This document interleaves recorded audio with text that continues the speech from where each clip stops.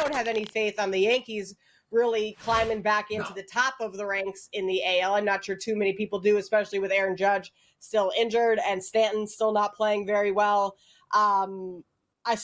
Essentially, is it fair to say the race is kind of between the Rays, Astros, and Rangers right now in terms of who comes out of the AL? Yeah, 100%. Absolutely. Those are the top three teams in the league. They're far and away the best. I want to talk about the Yankees for a second, actually. The Yankees, you could make this number double. You can make it 15-1. You can make it 20-1. I would want nothing to do with the Yankees at all. I might be placing bets, and I'm probably going to check it on the break, on them to miss the playoffs. I have zero faith in this team. Aaron Judge, it came out today, he's not going to have surgery on that toe. Okay, yippee. He's been out for over a month now with that toe injury that he got from crashing into the wall at Dodger Stadium.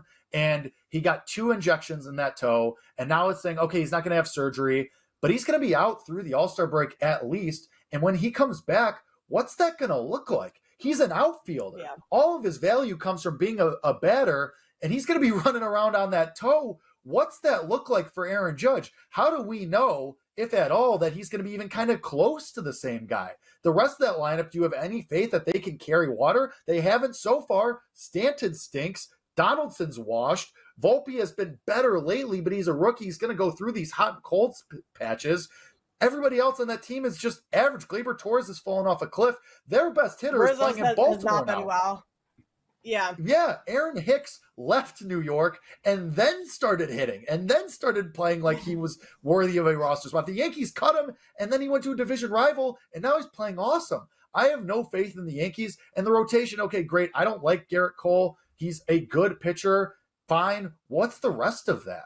I mean, Carlos Rodon comes back soon. He's missed all of the season. He'll be making his first start off a major shoulder injury. Who's to say he doesn't get hurt? And even if he doesn't get hurt again, what's that look like? Coming back from a shoulder injury where he's already had shoulder issues in the past? And then the rest of that rotation is, okay, Luis Severino is, he's had like an 8 ERA over the last 2 months. And then Domingo Germán, okay, great, you had a perfect game against the A's. It's the A's, and you've never been good before in your career. So why are we supposed to think that you're going to be awesome all of a sudden? I think the Yankees stink. I want nothing to do with them. The Blue Jays are just men. The Baltimore Orioles continue to not be priced very seriously, even though they probably are and it hurts that they're behind the Rays and the Astros and the Rangers. Those three are the far and away, clear-cut top teams in the AL. The Orioles have been really good. Their pitching is guys, when you look at their rotation, you see Tyler Wells and Kyle Bradish and Cole Irvin and Kyle Gibson. They're guys who you look at, you're like, who? Like, I don't know any of these guys. Or if you do, you're like, you only know them because you were fading them last year.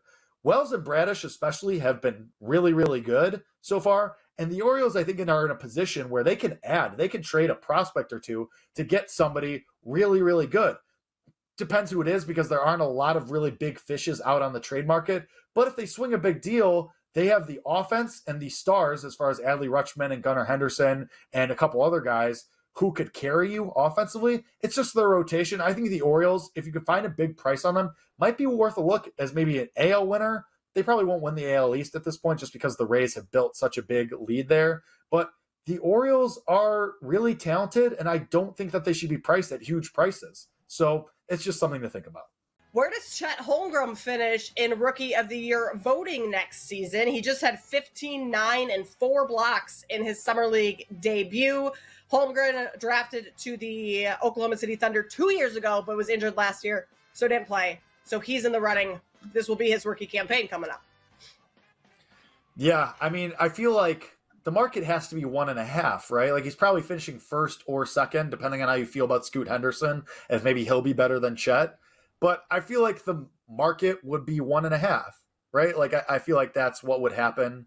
I'm going to say he finishes second just because now, and we've seen this before, of how much that the experience happens. Of, like, it's not like Chet Holmgren was just sitting at home. You know, he wasn't just hanging around. Like, he was at the facility, practicing, going on team flights, like, learned, and Sean Morash brought this up last week, like, learned how to be a pro, really, which is one thing less for him to do, whereas like Scoot Henderson and Victor Wembanyama and the rest of these guys have to do. They have to learn how to take these flights and not that checking into a hotel is a really hard thing to do, but they have to like learn how to be a pro and go through the rounds. And Chet's already kind of got that all through. Now he just has to go out there and play basketball. So I feel like 2 is probably the right answer here.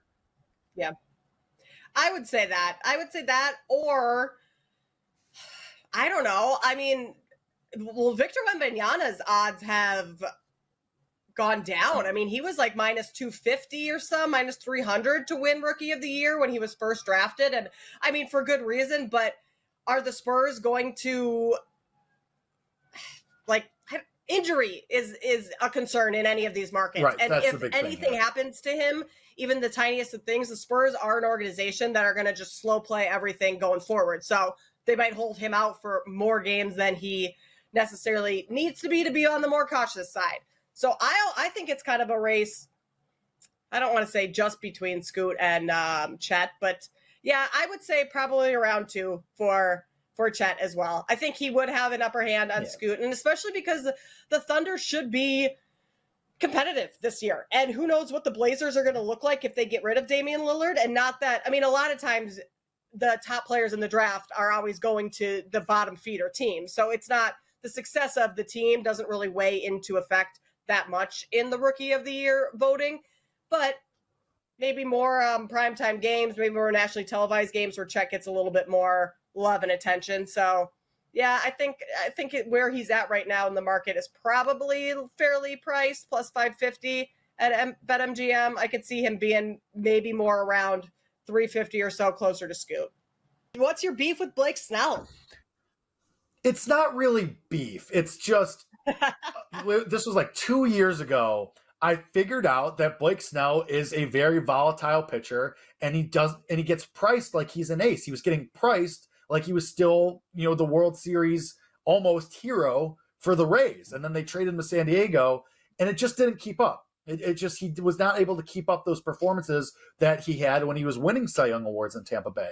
But he was being priced like he was a minus 200 favorite almost every time. And there were just ways to beat him, whether that be opposing team total or, opposing team's money line or anything. And so I started fading Blake Snell, and I made it my whole thing. Like, I made it my whole thing. Like, this is what I built my rock on. I was fading Blake Snell, and this started years ago. And people started to catch on. Oh, Blake Snell. But there was always this year, and Joe Ostrowski would always give me crap for it, that, well, he had these stretches for about a month where he would be dominant. He would be awesome. But I was always of the thought that he would always revert back. Like, Blake Snell would always turn back into a pumpkin.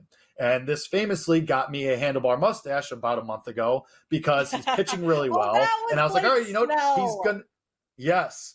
And I was like, well, he's going to turn back into a pumpkin eventually. He can't keep it up. And he's kept it up. And that was about a month ago, Kate. And now here we are. He's still pitching really well. He's still going 5-6 innings, getting double-digit Ks, and he's pitching really well for the Padres, even though that team as a whole stinks. But I don't know. He might just win this stupid award. This market is so dumb. I don't know what's happening. It's just so stupid. Nobody refuses to separate from the pack, which maybe it creates a betting opportunity. Maybe you really like Blake Snell and you find value at 18-1. Great. More power to you. I refuse to put more money into this market. I'm just here. Throw up your hands and we'll see what happens. I don't know anymore. I forgot that Blake Snell was the mustache man. That's where it all comes in. Which, by the way, you grew back the rest of your facial hair, your beard, very quickly. Like, you only had the handlebars for a couple days. Yeah, it started to grow in very fast. This has always been my thing. I as a Arabic Colombian man, like, it's just the hand you're dealt. Like, the facial hair grows back very, very quickly, which was why I was inclined to take the bet in the first place. Worst thing that happens, all right, I have handlebars and it lasts a couple days, and then the scruff starts to come in. It's been less than a month. It's been about 3-4 weeks, and we're already back to almost, the chin's still got to fill in a little bit here, but not worried about it. So that's why I'm more inclined to do stupid things like that, because it's only going to last a couple weeks. I get laughed at on the network for a little bit, but then you go out and it's a conversation starter and your friends make fun of you too. And it's a good memory. So, hey, here we are.